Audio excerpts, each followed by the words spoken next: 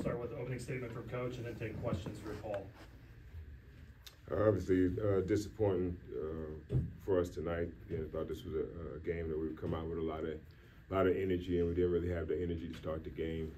Our guys were we had looks, but Thomason got going early. I thought we did a much better job of controlling them in the second half, but he was able to get some separation for his team, and I think that gave them a lot of gave his teammates a lot of confidence as well. But we kept fighting, kept grinding, had some opportunities to make some timely shots, but didn't see any of those go down for us to put a little bit more game pressure into the game. Questions for Paul? Paul, you lose by 12 points, but also a career high 18 points. What went well for you, and how do you put your personal high aside and also focus on the team's loss? We'll talk about those emotions. I think the difference for me was just being more aggressive. Last game I came in real passive and I was turning it over 3 straight plays, and I know that's not usually myself, so I watched that film and my main emphasis was just to be aggressive when I got in and make the most of my minutes. And then, I mean, it's cool, like, yeah, I scored whatever, but the main goal is to win. So we didn't win, so there's still work to be done. That's the way I'm looking at it. Paul, people talk about this team's backcourt, mainly Ezra and Tyron, but you came out, shot it with a lot of confidence today. What is it like for you, the goal of trying to fit in and make it a 3-headed beast for the guards? I don't really pay attention too much to that. My main thing is just trying to help the team win. That's the only focus I have going into games. Paul, do you feel like you were more confident today than in past games? For sure. I'm not sure what it was. I think it was just my mindset going into the game. Like, I really made it an emphasis to be a lot more aggressive and assertive. And it also carried over defensively, I feel like. I think that's what helped me be more confident too, like just being into the ball on defense and bringing energy. Do you feel like that's maybe something you can take going forward, that aggressiveness? For sure. We need some spark off the bench, especially in a game like when we start slow like we did, so for sure. Paul, from a player's point of view, what did you see defensively against Georgia tonight? They hit a lot of tough shots, and I think once they started hitting those shots, it kind of stretched us out because you got to close out a lot harder when guys are hitting shots like that. All right, thanks, Paul.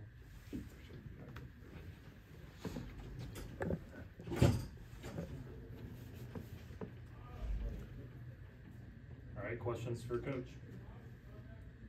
You guys only had 5 turnovers tonight, but shot 36% from the field. Can you kind of pinpoint what happened offensively? No, we didn't make the shots. I thought we got looks. We got in the paint. I thought we shared it. A couple plays in the first half, we took some tough shots from a couple of our younger guys that we had some guys open, but for the most part, I thought we moved it pretty good. We got into the paint, the ball moved around, and just didn't fall for us. Especially in the second half, I thought we had some real opportunities there to some good looks from our better shooters that didn't go down for us. And again, I think because of how they shot it well in the first half, we wanted to stretch out and push out to those shooters a little bit more in the second half, and they were able to get a lot of paint scores. I thought that they drove the ball, and even though shots was contested, I thought Ben had a good couple beads on Demery a couple times in the basket, and he was still able to convert. So it's just one of those games where to give them credit that they made the plays that they needed to. Thought they cut really hard out of some of their sets. They got a couple easy opportunities at the basket, basically from our cuts. I didn't think that we defended it that poorly, but just their pace of how they were coming off the cuts offered a couple of easy opportunities for them in the second half as well. I rebounded 39 and 26. What went wrong on the boards today? No, just got to get more effort on the offensive boards. I think that's where it is. I mean, it was kind of balanced a little bit. With rebounds, 30, defensive rebounds. A lot of that was just probably our misses, right? I mean, I really try to look at the offensive rebounds. We held them to like 7 offensive rebounds. So a lot of those defensive boards just come from us not converting, offensively. So I think we got to score. If we score the ball better and we shoot it at a better clip, then probably that's in a little bit more balance. But the big key for me is always looking at those offensive rebounds, and we get guys playing. I thought Ben did a pretty good job. He had 8 boards. Tyron had 6 boards. Evan had 2. But those guys that played, Evan Taylor and J.Q. Roberts, we need those guys to, especially at that spot, to get their hands on some balls, even if they don't rebound them, to get their hands on some balls to try to give us some second chance opportunities as well. And those guys didn't have any of those, too many of those tonight. What did it mean to see Paul have that career game tonight? It was good. I'm happy for Paul because he's been continuing to work at it. I know he's been frustrated at times this year, not being able to shoot it at the clip that he knows that he's capable of, and we know that he's capable of. So hopefully this is something that can kind of spark him and give us another option off the bench to get some scoring.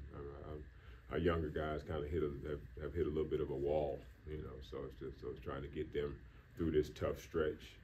But it's just good to have a guy that's been around a little while, knows what's going. And I went with more of those older guys today, added Jordan Williams into the mix a little bit more, but felt like this was definitely a game that we were capable of getting. So definitely disappointed that we weren't able to shoot it well enough to come out on top.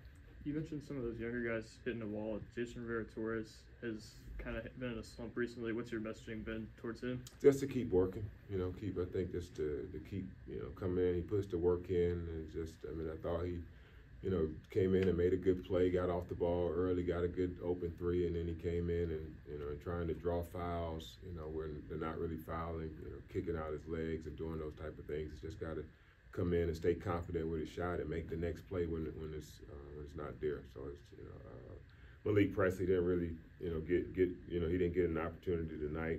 Maybe could have threw him out there. He does bring good energy to, especially to try to get on the offensive boards and everything. But I just, didn't feel really good with some of the things that they were doing in the coverages as we went over the last couple of days. It didn't feel like he had a great grasp of it. So obviously he didn't get the nod tonight. But but again, it's always game to game. I think we're gonna need, going into a game like Florida where they have a lot of size and they really try to pound the offensive boards, that we're going to need some of that, the physicality that he brings on both ends to offensive rebound as well as get defensive boards for us.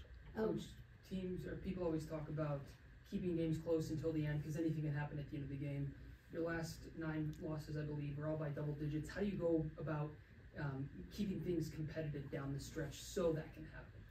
Well, again, it makes shots, man. It's basketball. You got to make shots. Same thing that happened tonight. And I think that's one of the things. Obviously, the game got away from us early in Tennessee. They came out. They made a ton of shots. They've done that to a lot of people. We've at this point. I know it was last game. I don't know where it was, but we've had the toughest schedule in the SEC.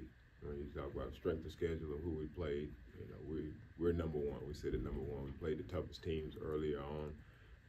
This was probably not one of those teams, but hopefully that as we get go down a little bit further down the stretch, that we're able to get some of these wins and shoot it at a better clip and rebound and do some of the things that we've been doing over the last couple games. The way we played against A&M, the way that we played it against Missouri, we got to bring some of those. We've been trending in the right direction, especially offensively. We took a step back against Tennessee, but we have been doing some things well. Just obviously have been finishing.